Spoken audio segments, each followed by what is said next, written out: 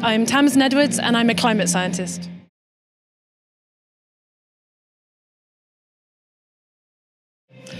I'm a physicist and I did my undergraduate degree at Manchester. So the first time I came to Jodrell Bank, I was actually doing an experiment here. I was very lucky to use one of the telescopes and we were studying the Crab pulsar, so the pulsar in the Crab Nebula. And we came twice a week for a term and we sat and we watched the telescope and the data coming in and we analysed it. It was incredible. I completely fell in love with the place. Not just the physics, but the peace of the place and the history as well.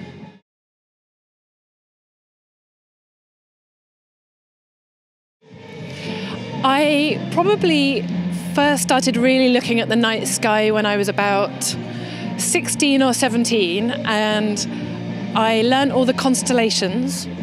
I remember wandering the streets, kind of tripping over things, trying to work out what everything was. And at the same time I was learning about astrophysics, about black holes and trying to understand little bits of quantum mechanics as well. And I'd really fallen in love with physics. So when I look at the night sky, I think of that first time of really falling in love with physics when I was a teenager.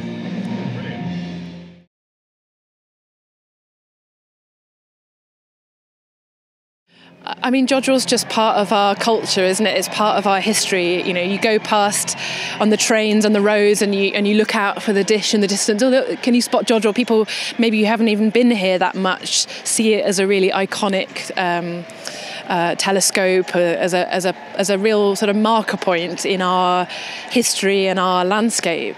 So it's got huge numbers of memories, I think, for people, whether they've really come and studied all the science or if they've just seen it at a distance to kind of think, oh, what's it looking at? What's it looking for? So it's incredibly important.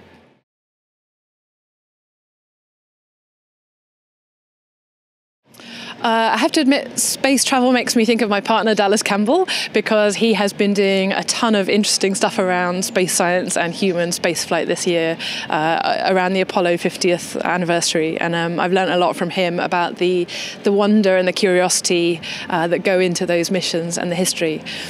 I think as a physicist, I'm always interested in sort of, hearing the latest discoveries and technology. But just as a human, we all have that desire to imagine what other worlds could be like and what other futures could be like, whether it's science fiction or dreams or conversations. It makes me think of, I guess, everyone else looking up at the sky, thinking about the future, thinking about Mars, thinking about their favourite science fiction programs and books as well. It's just what makes us human.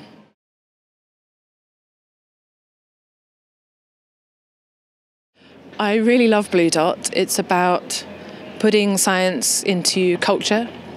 One of the things I love when I come here and give a talk is that people say they came for the music and they've never been to a science talk before, but they just wandered in or they just thought something sounded interesting and they loved it and that was their first science talk.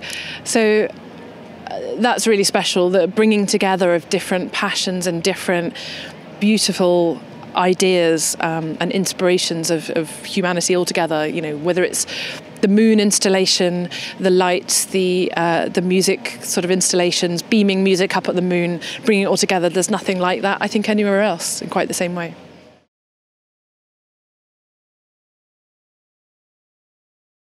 My talk is called Polar Thinking, and it's a pun on the fact that I do polar science.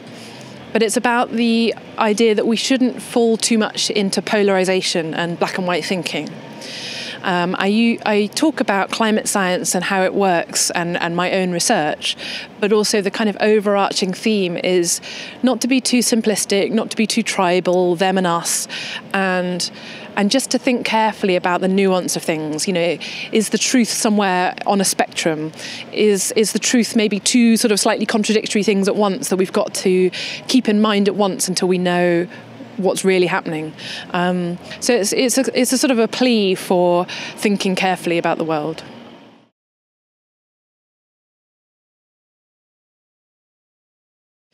Well, where could you be but Blue Dot for the anniversary of the Apollo moon landings? I love seeing not only the way that the different installations and the different acts and the different music and everything is linking together, but I love the people that come and dress up. I've seen some incredible spacesuits, engineering, lighting up helmets, aliens, and so I think that it's really developing its own, or has developed its own kind of feeling and culture, so that if there's anywhere you'd want to be for the Apollo landings, it would be the Blue Dot Festival at Jodrell Bank.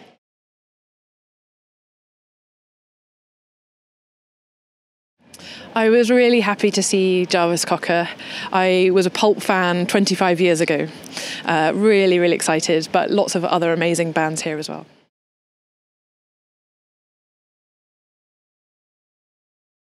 I hope that people can feel at the same time both urgency and optimism about the future. I think it's important to stay optimistic that we can make changes to make the planet better, whether it's climate change, the environment, pollution, biodiversity, energy, all of these big challenges. We've got poverty, water, inequality. We've got to stay optimistic while still feeling urgent about it. I think that's something that I'm really trying to figure out how to keep in mind at the same time with people. We have to be quick and push hard, but not be demoralised at the same time.